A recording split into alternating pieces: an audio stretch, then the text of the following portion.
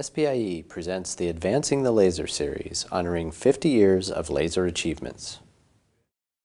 My involvement was that I introduced a pumping scheme for the precursor of the laser, which is the maser.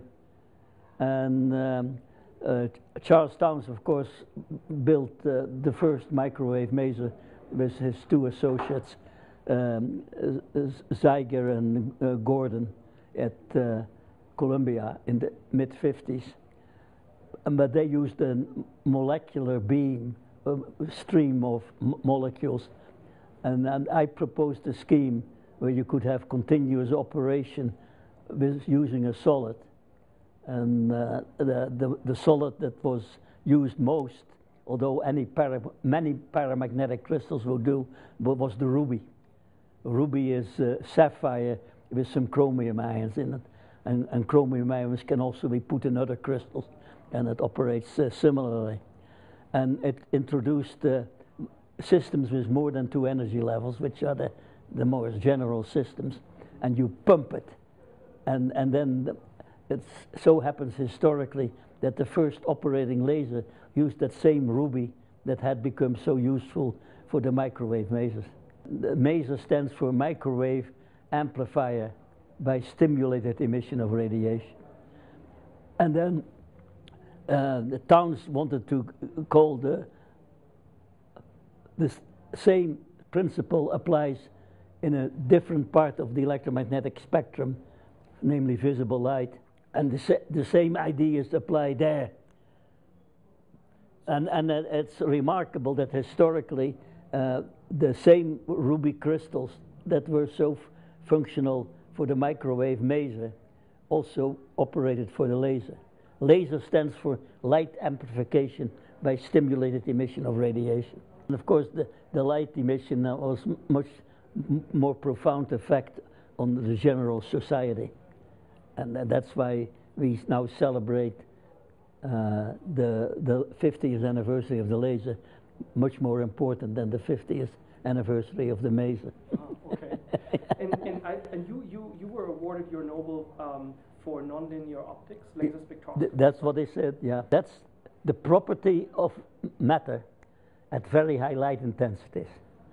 And within 1 year of the maser, of the laser in 1960 and 1961, the first nonlinear optical effect was demonstrated by Peter Franken. He was then at the University of Michigan, but later in the 70s he was the director of the optical sciences here.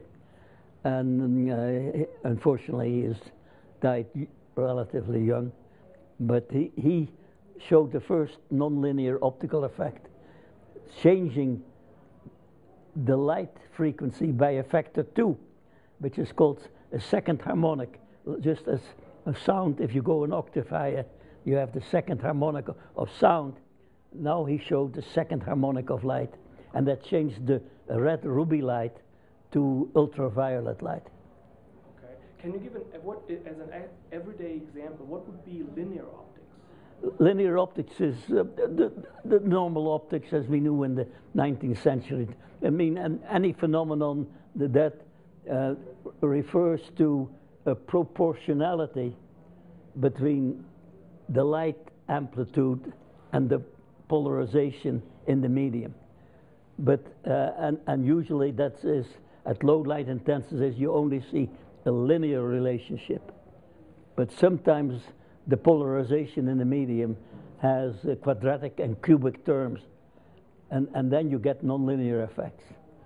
And they were very important also for radio communications and microwave communications.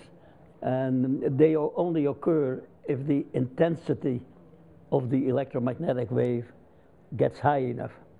And those high light intensities were achieved by the laser developments.